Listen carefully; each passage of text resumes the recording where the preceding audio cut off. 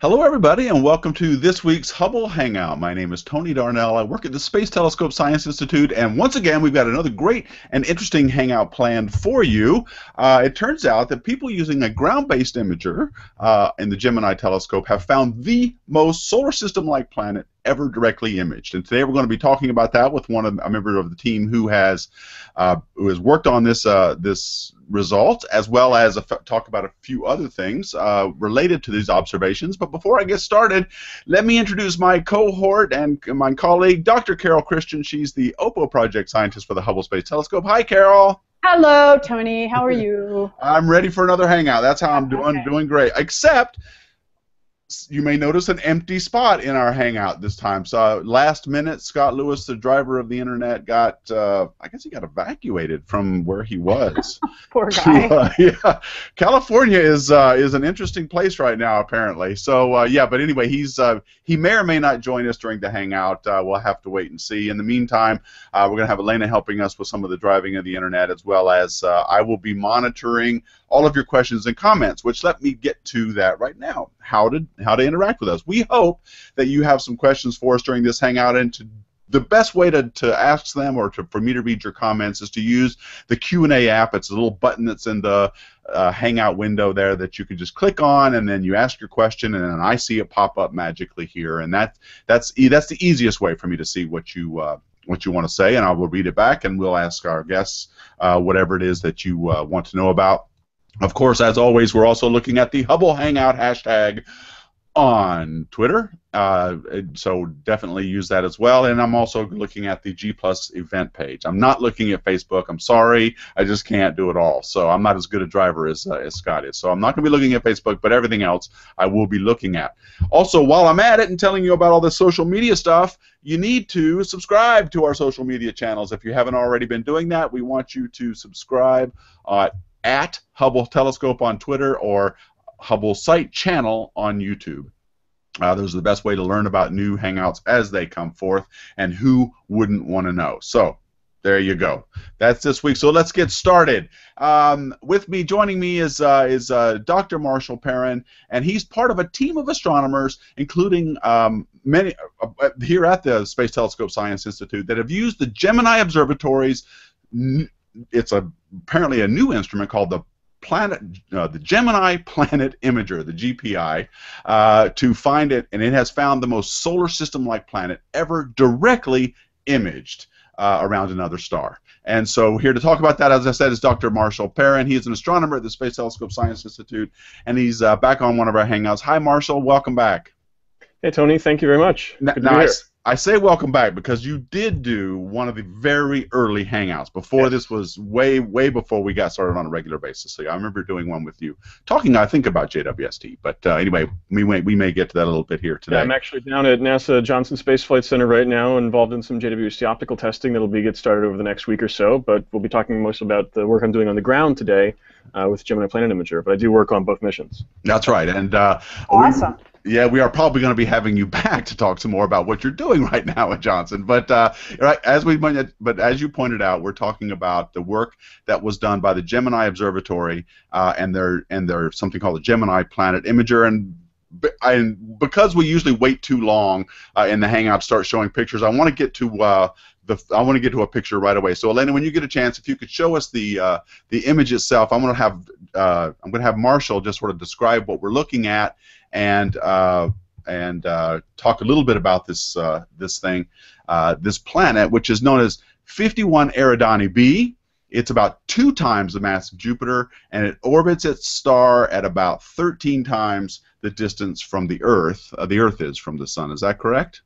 That's correct. So in terms of comparing to our own solar system, you can think of this as a planet that looks like it's a bit more massive than Jupiter and is at a distance sort of comparable to the distance of Saturn from the Sun in our own solar system, a little bit further than that. Cool. And here, in this picture here, you can see that. Well, so this is a direct image of the planet itself. Is that what we're looking at? So what that means is, the challenge of looking at a planet around the nearby star is not the faintness of the planet. Planets are faint, but we can see very faint things with Hubble, with other telescopes.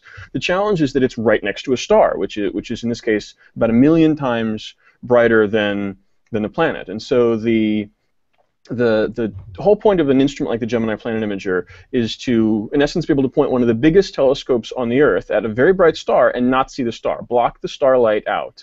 And so you can see the planet as this little faint dot. It's the dot that is sort of below the star in the middle, the white bright spot in the middle. What you're seeing is the residual starlight that we haven't been able to block out. So in this case, we're blocking out about 99.9999% of the starlight. And this is through using adaptive optics to correct for the blurring, the twinkling, distorting effects of the Earth's atmosphere to get a sharp image. Then there are optical systems called a coronagraph to block the light diffractively. And then furthermore, we take and do a lot of software post-processing to clean up the residuals. And so in the end, you've blocked out almost all the starlight. And you can see this dot down to the south, and that is the planet that we're seeing there.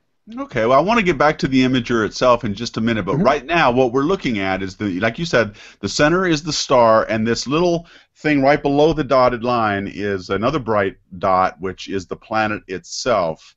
Yes. And so now you were saying the biggest challenge in directly imaging a planet isn't how dim it is, because we can see dim things.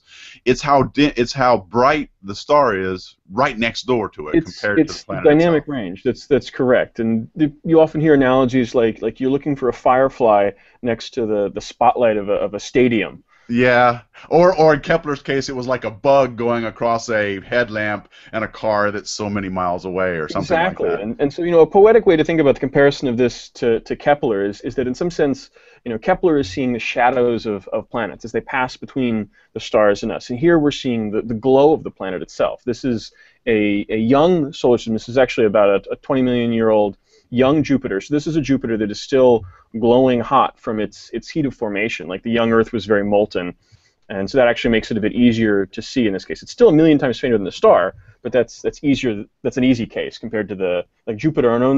Our own solar system is about 1 billion times fainter than the sun. If you mean like if you tried to find our Jupiter, if you tried to look from afar to see Jupiter in reflected light, you would need to see something 1 billion times fainter than the sun. Wow. Okay. So that's pretty dim. So just so I can get my orientation. And that's an important point, is that this is reflected light. So remember that B there, that dot. What we're looking at here is not. This is the glow of the planet itself. The glow of the emission. planet itself. Yes. Whereas Jupiter we see because it's reflected light, and That's the moon. And that's what makes this. That's why when we built this instrument, it's designed to look for young planets, young Jupiter-type planets, is what we can do today with Gemini Planet Imager and with a few other instruments on the ground that have the same types of technology. And in the future, with future space telescopes that NASA is now planning, we're looking to be able to push down that additional factor of 1,000 or 10,000, so we can see not just Jupiter twins, but potentially rocky planets or other stars. That's still way off in the future, though. So that planet then, because it's glowing so brightly, at least it appears like it's glowing brightly in this picture, is pretty hot then. So what? Yes, that's right. Is this infrared we're looking at then? That's right. The image you're looking at there is near infrared, about 1.5 microns, about a factor of 3 longer wavelength than visible light. And this planet is about 700 degrees Kelvin. So that's 400 Celsius more or less. So it's warm. It's hot as an oven. But that's actually cool compared to if you think about the planets that Kepler sees that are very close to the star at orbits of a few days, and those might be 1,800 or 2,000 degrees. Those are called hot Jupiters usually, right? Yes. Yeah. Yes. And so this is something that is cooling towards eventually becoming like Jupiter in our own solar system, about 150 Kelvin. Okay, so I can get the geometry right here and make sure I'm getting this right. Are we looking at this from the top down? In other words, is that planet going around in a circle, like in the dotted line, only further out, or are we looking? Is the geometry somewhat different? So the first time you look and you see a planet, you don't actually know that, right? You look at this and you just see one point. And for instance, the planet Beta Pictoris, that's also been seen with GPI and with other instruments, is a perfectly edge-on system, and so it's actually moving in, getting closer and closer to the star right now. In this case, we only have a couple of times we've seen it. We first discovered this planet in December, so not even a year ago. Oh, wow, so this is really recent. It's very recent, yes. We saw it the first time in December. I was back at the telescope in January, and we were able to take a second set of data in January to detect it then. And see that the planet is still there, but that doesn't give us much of a orbital arc. We're starting to observe it again. It's just coming back into view. It was unable to be seen throughout the summer. It was on the wrong side. You know, it was not, the star wasn't up at night. We're starting to be able to get back into the observing season, so we'll be down following it up this fall. I'm going to be going to the telescope again in about a month for more observations. And so as we get more observing points, we're going to start to see it trace out its orbital arc around the star. But of course, at this point, you know, it's far enough from the star. Saturn in our own solar system is about 30 years to go around the sun. This planet's probably something like 40, 45 years to orbit its star. So we're only going to see a little bit of motion over the last year, but that will let us start to figure out what kind of inclination the planet has around the star. So things and like that's an important point to verify that it is a planet, because you know it could be a background faint object. But in this case, this is a very important distinction of what we've been doing with GPI. And in the past, yes, you find one dot and you start to say, well, maybe that's a background star. But one of the things that sets GPI apart from other instruments is that we're showing this as an image, but GPI is not just an imager, it's an imaging spectrograph. And so in fact what we have is not just a picture of this, but we have pictures at many different wavelengths, and we can put those together to measure the spectrum of the planet. And that's actually one of the other figures that we have available, is an animation of the spectrum of the planet. And if we bring that up, we can show it. And this is what actually enables us to say, just with a single epoch, single observation, the spectrum, the light of this planet has the spectral pattern, not of a background star, which is more like a black body, but has this very sharp spectral feature. It's methane absorption. So not this one. This is the image. I think that there's an animation that just shows the spectrum of the planet and the image to the side of it. Yeah, that was the second one we looked at. So so it's a spectrograph. So just to clarify, it's a spectrograph. So it's a spectrograph, or it's a series of images. It's a series. The way that the instrument works, the spectrograph, and I was part of the team that built this spectrograph. Before I came to Space Telescope, I was at University of California, Los Angeles, and we were building the imager there. You form the image on what's called a microlens array, and it's a little piece of glass that has physical pixels in it. Each individual pixel is a lens, and it chops up optically the light into the individual pixels. Instead of doing it in a detector, it chops it up optically. And then we disperse each of those into a spectrum. And so the raw data is actually about 36,000 spectra. Each pixel is an entire spectrum across an infrared band. And so we then reassemble those, and we get a spectral data cube. Instead of an image, you're all familiar with regular digital camera images that have RGB, 3 colors make up an image. We're getting about 20 channels of light in a single image for every pixel in the whole field of view. So we're kind of going in and out of the data cube then when you move this animation, right? You're moving from one wavelength all the way down through. Yeah, the image there is showing the different wavelengths of the data cube, and then the dot that's moving along in the spectrum plot there is sort of just showing which wavelength you're at. And if you look at where the planet is, you'll see that it's bright at these wavelengths, and then suddenly it gets very dim as you go to longer wavelengths. Mm. And let's look at that again. So here we'll see at these wavelengths, planet pops up nice and bright, and then down it goes, gets very faint. And that signal, which is very similar to the spectrum of Jupiter in our own solar system, is a signal of methane absorption in the atmosphere. And that's not something that you see in stars. And so the answer is no, this can't possibly be a background star because it has the spectrum of a planet. And you can see that right away in a single epoch. Okay, cool. So that's really interesting. And just before we leave it up for a second longer, Elaine, I want to make sure people understand this is kind of complicated. For every pixel on this image that you see in the square on the left is there's depth to each one that has a different wavelength that we're stepping through with those numbers on the right. And so that's why we're calling it a data cube. And you can see here that they've also blocked out, or the star itself has been masked out, or at least the light from that particular star. Now, this was done while the image was taken, right? So there is both physical blocking of the light from the star via a complex series of masks in the instrument, and then there's also additional software processing and blocking that happens after the fact. And you sort of stack up different levels of filtering to get that many factors of 10 rejection of the starlight that we're going for. Okay. And no one tool can do it all at once. It fits together. You know, first some blocking with the AO system, then more with the chronograph, then more with the integral field spectrograph, then more with software at the end. And each stage buys you a little bit of the suppression of the starlight that you need.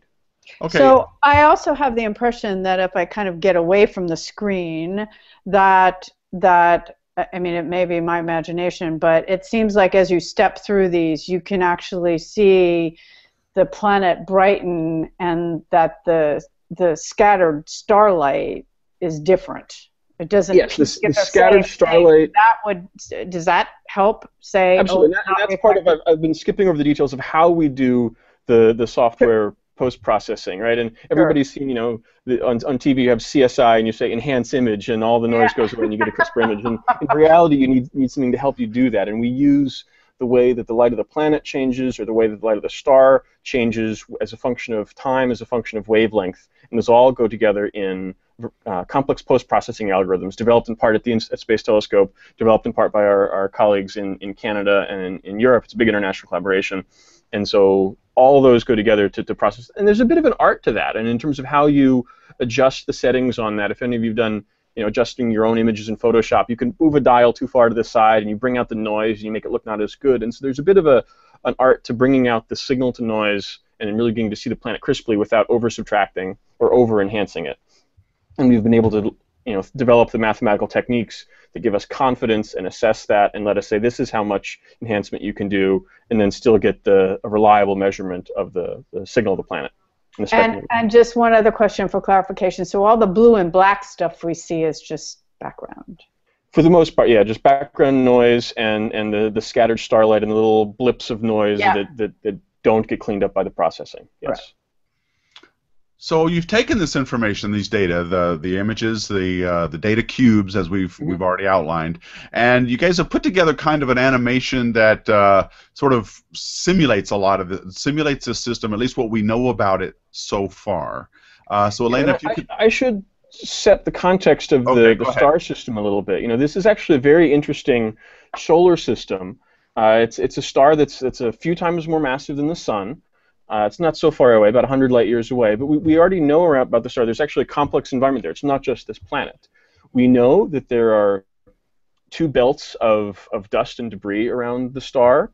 That one is, well, it's not something we can see directly yet, but you can infer from the extra infrared glow seen with Spitzer and with other telescopes that there must be both warm dust and cold dust. And think of like our own solar system. There's an asteroid belt and the Kuiper belt, warmer and colder dust. And then, in addition, this star actually has two neighboring co-moving stars. It's a binary M-dwarf system, and that's out at several thousand AU, and that's moving along with the same star. So you can think about this animation that we'll see is going to show sort of an animation putting that all together, going to this star 100 light years away, and showing all those different components of the solar system. And this, I should say, was put together by collaborators on her team at Arizona State University. Cool. Well, she's getting that together for us right now. So let me ask you while oh, there it goes. She's got it up now. Great. All right, so here's the fly. Here's a simulated fly-through. We should have music. Yeah. Right, so this is seeing the outer dust belt and then the inner dust belt going by there. So just like Jupiter is between the asteroid belt and the Kuiper belt in our own solar system, this planet turns out to be between the inner and outer dust belts in the 51 Eridani system. Yeah, that looks really good. Here we are coming into the planet itself, and this is an artist's conception showing, you know, that this is it looks like Jupiter. Of course, we're just speculating the banded structure, but that fits with our understandings of what a gas giant atmosphere would look like. And do we know anything about these? I'm kind of showing my ignorance on the planetary scale, on the planetary system scale here a little bit, but aren't Jupiters, don't they, whenever they're in a part of a system, don't they kind of play a role of clearing out lanes for other planets to form, or at least shepherding stars, or shepherding gas and dust? Or is that happening here in this well, system? It's certainly suggestive of something like that. You know, this is a case where we don't have that many examples, but to see this system and see it look like, you know, a scaled-up version of our own solar system, a bit bigger star, a bit more massive planet, these inner and outer dust belts, just like our own solar system. And we do see, in many cases, evidence where they have these rings of dust around stars, but we can't yet see the planets inside that may or may not be sculpting them. And this is a case where we can see here's a planet that we think is perhaps shepherding material, dividing, clearing out the area between the inner and outer belts, just like Jupiter in our own solar system has cleared out the area, right outside of the asteroid belt and helped sort of keep the asteroid belt where it is. And understanding how these play out over time, the past history of the solar system is certainly an ongoing area of research.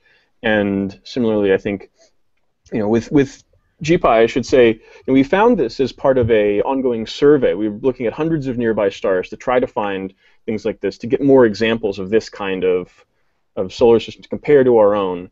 And you have Kepler that's really probing the inner regions, the planets that are very close to the star. Direct imaging is probing the outer regions, planets on wider separations. And the hope is that eventually these different data sets will meet in the middle and we'll have a complete picture. Okay, well, let me push you on that just a little bit. Yeah. So this direct imaging idea, is there a limit to how close you can get to a star so far? Are we only looking at things outside? I mean, this is outside the orbit of Saturn, 10 AU or so, I think I recall. Yes, and it does get harder as you get closer and closer to the star. And in terms of how close you can get, to get a little bit technical here, there's what's called a diffraction limit. This is sort of this characteristic size of a detail you can see with a telescope. And the bigger a telescope you have, the finer details you can see. The smaller the diffraction limit gets. And with the technology for blocking out starlight that we have, you have to be further than a few diffraction limits. So let's say 3 or 4 diffraction limits away from the star. In the case of Gemini, that ends up being about 0.15 arc seconds. But wait a minute, this is a ground-based telescope, isn't it? Is it truly diffraction limited, or is it? Yes, absolutely. This uses one of the most sophisticated adaptive optics systems on the planet. There's actually 2 deformable mirrors running at kilohertz, and this is a little actuator it's an inch across, but it still has several thousand actuators that are pistons that are moving at 1,000 times a second to compensate for the structure of the atmosphere. We're using the starlight in the middle of the field, the light from the star, the optical photons we send, and we use those to measure the distortion, the twinkling of the atmosphere, correct that a millisecond later, and that's keeping this image. And we're actually getting JWST-like image quality in terms of the diffraction limited resolution, the wavefront error, a lot of the technical metrics we use. I promise we'll come back to that because I want to talk about it some more. But I just want to get back to this point because it's diffraction limited, and we'll get more into what that means using and how you do it on the ground with the adaptive optics in just a bit. But the limit that you can get is, you said, 3 or 4 diffraction limits. That's right. I don't understand the unit. What does that unit mean? Well, the reason that's the unit is it actually depends on the wavelength. It's sort of the ratio of the wavelength of light you're using to the size of the telescope. And so GPI actually can go from 1 micron to 2.5 microns. Yes. So the physical scale, you can think of this as we can see planets in to 0.2, 0.3 arc seconds, and that sort of is a good ballpark number. In this case, the planet is a bit further than that out. It's not at our very innermost working angle. It's about 0.45 arc seconds. And that's certainly part of as we look to improve these instruments and build better ones in the future, pushing closer into the star and pushing to fainter things is the technological challenge. So we either can make bigger mirrors or go to shorter wavelengths to do better? Shorter wavelengths would make it you can see closer in, but the problem is as you go to shorter wavelengths, it gets much harder to do the adaptive optics correction. Okay. And so to go to shorter wavelengths, it would really help to have a system like this above the atmosphere, a system in space. Okay, so you said that you did this system was just a commercial, which Marshall can talk to as well, is that this is why astronomers are interested in having a big short wavelength that is optical and UV in space in the future. So that's right. The commercial break. Okay, go on.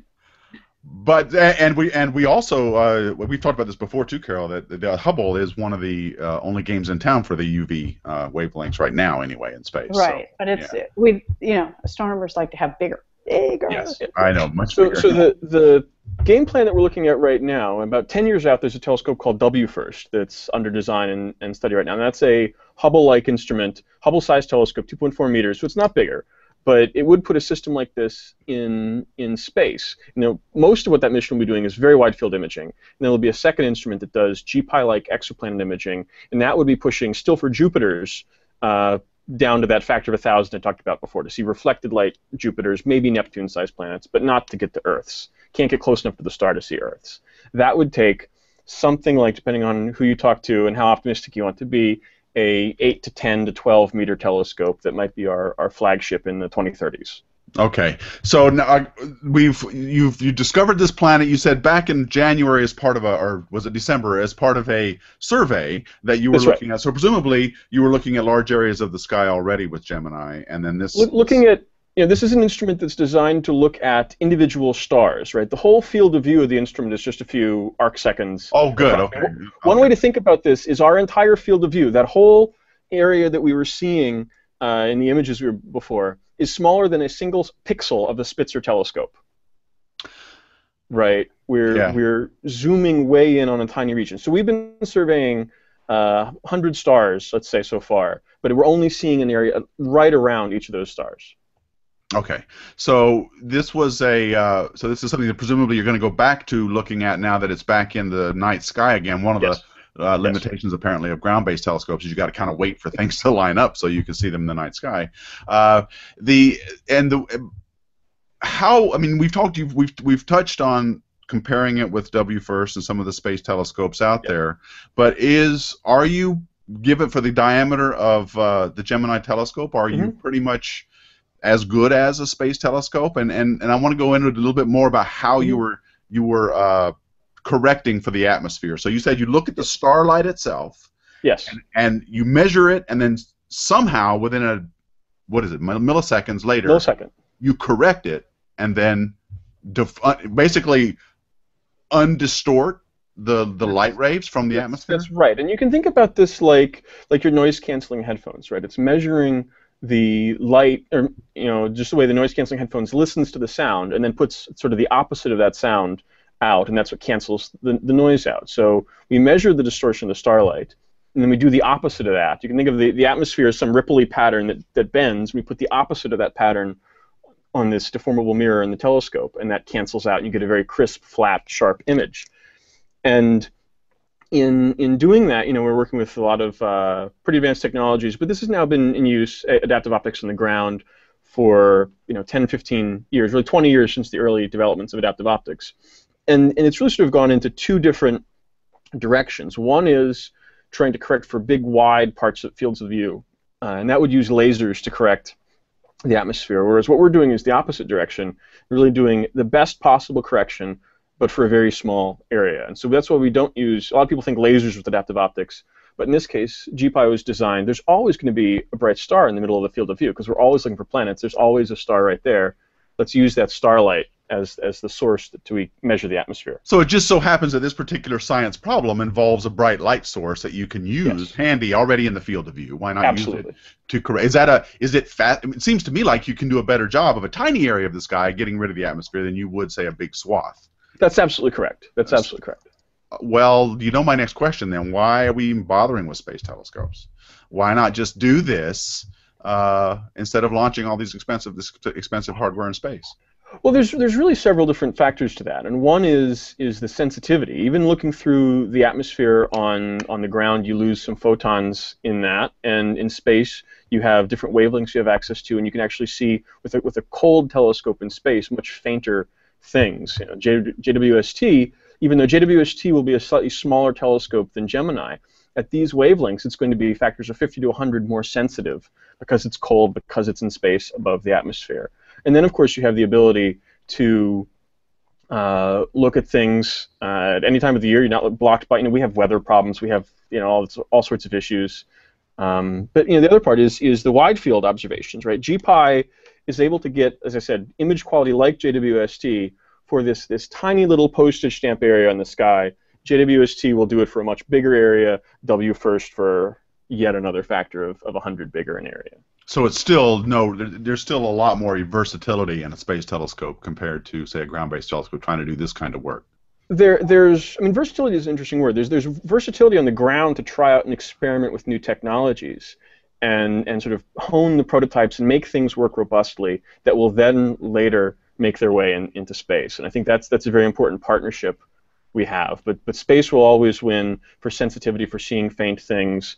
And again, the limit we're hitting now with blocking out the atmosphere, the best we can do, right, is we're getting to this factor of seeing like about a factor of 1 million fainter than the star. And we think we can push maybe another factor of 10 down, especially if we get some of the, looking ahead to the 30-meter telescopes, maybe you're down at 10 million times fainter than the star. I'm glad you brought that up. I was just about to go there. But 10 million times fainter than the star is not where we want to be. We want to be 10 billion, with a B, times fainter than the star. And that's what we think it will take to see terrestrial, rocky planets around nearby stars. And doing that is something that's only going to be possible from space. There's no way to correct the atmosphere fast enough to get that level of contrast for beyond Sirius and Alpha Centauri and the handful of very brightest stars in the sky. Okay, well, I also wanted to point out that, like Hubble, we often say that Hubble, Hubble Deep Field or something like that, it's like looking through a soda straw. This is like looking through a pipette. We cannot do everything at that resolution. So there are all different scales of astronomical problems. Not everything requires that, there are other problems that require much bigger scale. Yes. So it's very complementary science. And I think it would be hard in this particular object to actually map out that whole system using this particular instrument. So, right. Yeah, we've all seen the little postage stamps size mosaics of the Hubble images. Like for the fat image, for example, of M31 was put together by just hundreds of little tiny images and pointings of the Hubble. So. Right. So. Okay. Well, Andrew Planet has a related question here. Let me just go ahead and get him in this. He's asking, will we be able to directly image more exoplanets more accurately with the building of larger telescopes? Is resolution better with telescopes that are in outer space or ground-based in ratio to size? So we talked about that briefly a while ago. One of the things about diffraction-limited seeing, one of the things that affects that in addition to wavelength is simply the mirror size. So yes, you could, but you said there's limits on the ground. Yes. So you can imagine, let's say we have a telescope, the 30-meter telescope, or let's say the Giant Magellan telescope that's planned for down in Chile, and that's going to be 3 times larger diameter than Gemini. It's going to be 24 meters rather than 8 meters. And so that 3 times bigger diameter, all else being equal, is going to let you see a planet of the same brightness 3 times closer to the star. And so you can see planets of the sort of the same brightness, but moving in, that region where the starlight is blocked in the middle gets smaller. Whereas the telescopes in space, will be better at pushing to lower and lower brightness levels, but it will be a challenge to have those get too close to the star. So sort of one has an advantage in what we call inner working angle, the ability to get close to the star. The other has the advantage in contrast, the ability to see very faint things. So I think they're complementary. There's certainly room for both the big ground-based telescopes and the space telescopes to make a lot of advances. Well, one of the things I like the most about what you were saying about that is how these are, it's easy to build test beds on ground-based telescopes and then see how they would work to set the stage for putting them on a space telescope platform kind of thing. So I like that idea. So I want to talk a little bit about Gemini itself, the observatory. Where is it? Yeah. So Gemini is down in Chile, near a town called La Serena. This is, if you know your South American geography at all, it's about an hour's flight north of Santiago, the capital of Chile. And many people may have heard there was an earthquake there yesterday. I've talked to a number of people at the observatory and colleagues there, and people are for the most part doing okay, no damage at the observatory. I mean, there are people in South America that lost their lives and lost their homes, so my heart goes out to those people. But the observatory is actually in great shape. So this is it's at about 3,000 meters, about not quite 9,000 feet, in a mountain in the Chilean Andes. It's close to the Cerro Tololo Observatory. It's a beautiful place, just surrounded by mountains, wonderful countryside. It's a lot like, if you think about Southern California, like Palomar or the mountains. They're very dry, very arid, great place for a telescope. Yeah, I was at Cerro Tololo, and my first thought was New Mexico is what it reminded me of. It was a lot like the American Southwest. Now, you were saying that this is relevant to the images that we've been talking about because the they were in the, as you mentioned, the near infrared. And there are, turns out one of the things that we need to be able to image on Earth, on the ground with this in these wavelengths is a very dry atmosphere. That's why you see these desert-like environments. The Andes in Chile happen to be a very dry area because the atmosphere absorbs a lot of infrared in water vapor lines. So if you get rid of water vapor, you get more infrared light through. One of the other is just one more challenge of using a ground-based telescope. But and Mauna Kea on Hawaii is also a very dry environment, which is why you see a lot of observatories being built there. There is a Gemini Observatory. And there is one. That is right. There's also one. There's two. There's one. Hence Gemini, the twins. That's right. And right now we built the Planet Imager, designed it to work for both. It's in the south right now, and will remain there for at least the next few years. We've certainly talked about potentially sort of, let's say, 2019, maybe take it off the telescope, do some upgrades, give it an overhaul, ship it to Gemini North for the next 3-4 years after that, so that it may yet spend time at both Geminis. But so far, the timeline here is this instrument that we started to design sort of the mid 2000s, and we brought it to the telescope. There's years of development, mostly a team out of California and Canada, New York, Space Telescope, a wide variety of people. And we sort of completed the test and brought it to the telescope in the fall of 2013. So just about 2 years ago exactly, we were just unpacking and setting it up at the telescope. And then used it the first time fall of 2013 and spent a year testing it out, getting it working, getting some first science results. And then in November 2014, so just about a year ago, was when we started the campaign officially. And it's actually, we're not just using it ourselves. It's open to any astronomer to propose and get time on like any other facility instrument. You know what's embarrassing, Carol, is I've known about Gemini for many years, and this is the first time I ever made that connection, that there were two of them, hence the word Gemini. I didn't know why it was called Gemini. That's embarrassing. But it makes perfect sense. Yeah, I think we might have a picture of the telescope here that we can bring up. We can see GPI on the back of the telescope. Might take a second to bring that up. Okay. All right. So this is an interesting telescope. So what we're looking at here, this is actually the back end of the telescope. The mirror is pointing away from us, and the instruments at Gemini all hang on the back of the telescope. There's sort of a cube in the middle you can see there, which has 5 different faces that instruments can be hung off. And so GPI is the one on the bottom. You can see the sort of black and dark blue box hanging down. It's about the size of a car. And then it's got these 2 brighter blue boxes on either side, which have all the computers and electronics in them. And so it's on the bottom, and the light from the telescope goes down to it there. Oh, okay. John, I just gotta ask this question. So, John Glasgow on the Q&A app. The real question is, how long would it take a Galaxy-class starship, the Enterprise, to arrive at this star system going at its max cruise speed of warp 9.2? And then he gives a nice little equation for the velocity. Well, you know what, John? I'm going to leave this as an exercise for the viewer.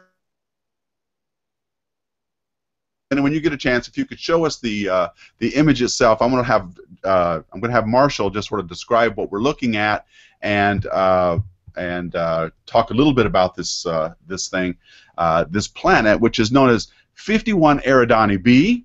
It's about 2 times the mass of Jupiter, and it orbits its star at about 13 times the distance from the Earth. The Earth is from the Sun. Is that correct?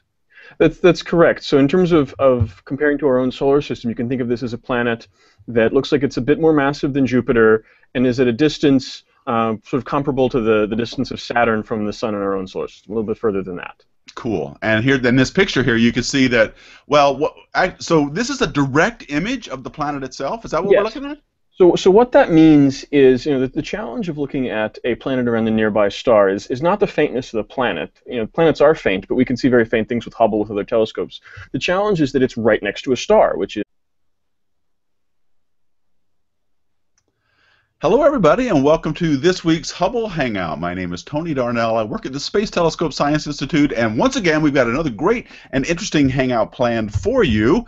It turns out that people using a ground-based imager in the Gemini telescope have found the most solar system-like planet ever directly imaged. And today we're going to be talking about that with a member of the team who has worked on this this result, as well as talk about a few other things related to these observations. But before I get started, let me introduce my cohort and my colleague, Dr. Carol Christian. She's the OPO project scientist for the Hubble Space Telescope. Hi, Carol. Hello, Tony. How are you? I'm ready for another hangout. That's how I'm doing. Okay. Doing great. Except you may notice an empty spot in our hangout this time. So last minute, Scott Lewis, the driver of the internet, got I guess he got evacuated from where he was. Talk about that, as I said, is Dr. Marshall Perrin. He is an astronomer at the Space Telescope Science Institute, and he's back on one of our hangouts. Hi, Marshall. Welcome back. Hey, Tony. Thank you very much. Good to be here. I say welcome back because you did do one of the very early hangouts before. This was way before we got started on a regular basis. So I remember doing one with you, talking, I think, about JWST. But anyway, we may get to that a little bit here today. Yeah, I'm actually down at NASA Johnson Space Flight Center right now, involved in some JWST optical testing that'll get started over the next week or so. But we'll be talking most about the work I'm doing on the ground today with Gemini Planet Imager. But I do work on both missions. That's right. And awesome. We are probably going to be having you back to talk some more about what you're doing right now at Johnson. But as you pointed out, we're talking about the work that was done by the Gemini Observatory and their something called the Gemini Planet Imager. And because we usually wait too long in the hangout to start showing pictures, I want to get to a picture right away. So I'll let you. California is an interesting place right now, apparently. So but anyway, he may or may not join us during the hangout. We'll have to wait and see. In the meantime, we're going to have Elena helping us with some of the driving of the internet, as well as I will be monitoring all of your questions and comments. Which, let me get to that right now. How to interact with us. We hope that you have some questions for us during this hangout, and the best way to ask them or for me to read your comments is to use the Q&A app. It's a little button that's in the Hangout window there that you can just click on, and then you ask your question, and then I see it pop up magically here. And that's the easiest way for me to see what you want to say, and I will read it back, and we'll ask our guests whatever it is that you want to know about. Of course, as always, we're also looking at the Hubble Hangout hashtag on Twitter, so definitely use that as well. And I'm also looking at the G+ event page. I'm not looking at Facebook. I'm sorry, I just can't do it all. So I'm not as good a driver as Scott is. So I'm not going to be looking at Facebook, but everything else I will be looking at. Also, while I'm at it and telling you about all this social media stuff, you need to subscribe to our social media channels. If you haven't already been doing that, we want you to subscribe at Hubble Telescope on Twitter or Hubble Site Channel on YouTube. Those are the best way to learn about new hangouts as they come forth, and who wouldn't want to know. So there you go. That's this week. So let's get started. Joining me is Dr. Marshall Perrin, and he's part of a team of astronomers, including many here at the Space Telescope Science Institute, that have used the Gemini Observatories. It's apparently a new instrument called the Gemini Planet Imager, the GPI, to find it, and it has found the most solar system-like planet ever directly imaged around another star. And so here to